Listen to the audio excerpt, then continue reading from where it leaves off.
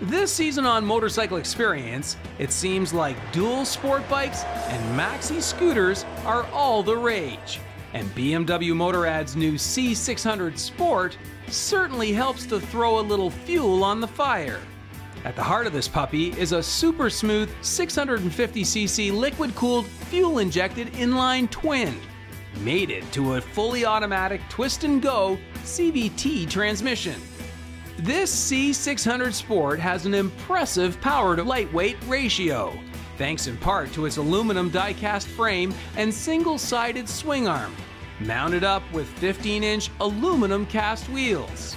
The spec sheet also gets maxed out thanks to the beefy 40mm inverted fork and the dual 270 discs that sport standard ABS stopping power. That's pretty impressive DNA on paper, but how does the C600 work out on the open road? Well, here's longtime viewer and first-time maxi scooter rider, Ellen Foster, with her full-on impression. Well, Ellen, we kind of threw a curveball at you this morning. You showed up all set to ride that V-Strom 650, and instead we said, scooter, 600cc sports scooter, that's what you want today. Gee, thanks, Dave. I was really looking forward to this, you know, the adventure bike, the V-Strom. But anyways, this was pretty good. It's not your father's scooter anymore. So in that regards, it's like, okay, let's give it a shot. Never really been on a scooter before. So yeah.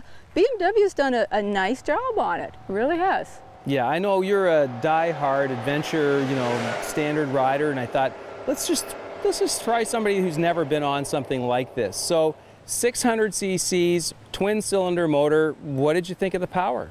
Actually, it's good power. It's only got 60 horse, but the torque. I'm not sure what the torque is on it, the numbers are. But when you go to pull out or give it, I was going to say go through the gears, but you don't go through the gears on this because it's fully automatic transmission with the CVT. Yep. Don't ask me to explain it, I can't, but it's full automatic transmission. And that actually makes it quite nice. It's totally different, but the torque you do get in situations where you have to pull or pass or you're pulling onto someone and someone's coming up behind you in a hurry. I prefer the torque over the horsepower myself.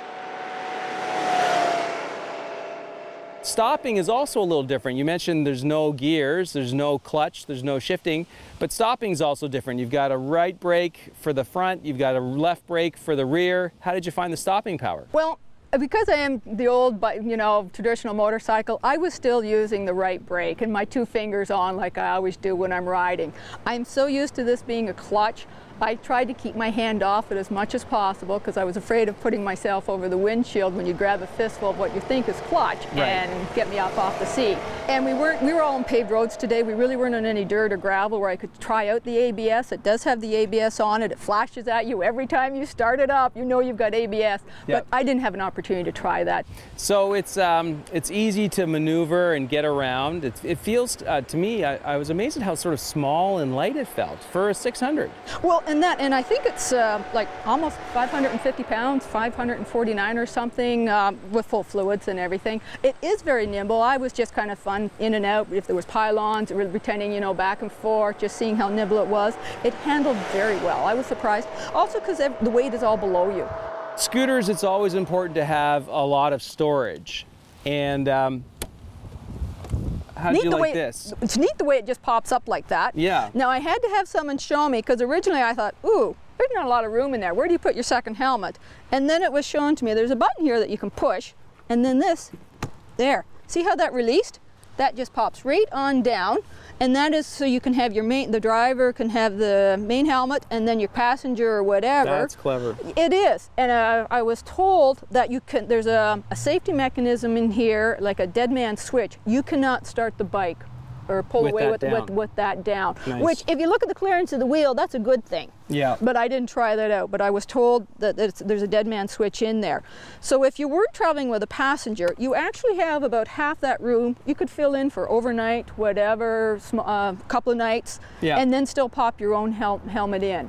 Now, this is fully automatic. You've got no clutch, no gears. Viewers at home are going to say, well, how do you leave it parked without it rolling and moving around if you can't leave it in gear? You know what I mean? I had the same problem because we were waiting for you, and we're waiting for you to join us. So our 4 bikes are all parked up on kind of enough of an incline. When you put the side stand down, the brakes activate automatically. That's so cool. So here it is, just in its normal resting mode, and it's rolling around, right? That could mean trouble. Well, that's what I thought. But look at that. You put it in, put that down, and they automatically it's got a brake. Yeah, parking brake. I hadn't. Clever. It was very clever. I thought that because, like I said, many occasions I would normally leave a standard bike in gear. Yeah. Because just enough of an incline. You want to come back and not seeing it slightly rolled or on its side or something. So, was there anything you didn't like about the bike? No, I wouldn't say wouldn't dislike it, but I don't think it would be a bike I would take to Vancouver. Right. I think it's great fabulous for in cities, in town, weekend excursions and all that. It was fun, but I don't think, a weekend getaway is about the size of the Maybe the cottage, something like that. Exactly. Right. But all in all, I thought it was a fun bike. It was a lot more fun than I was expecting from the scooter. Yeah. It's not your father's scooter anymore, and so I think most people would be new riders, particularly because you don't have to worry about the gears with the automatic transmission. Yeah. And knowing that there's brakes now when you put the side stand down.